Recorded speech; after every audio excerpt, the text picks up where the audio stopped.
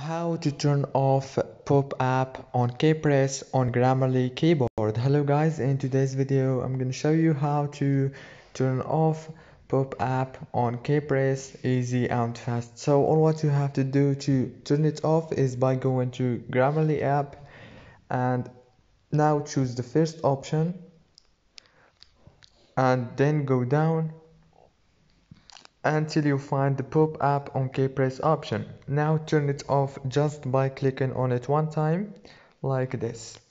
It's very easy and I hope this video was helpful. Please don't forget to like and subscribe, and thank you so much for watching this video until the end. See you later and thank you so much.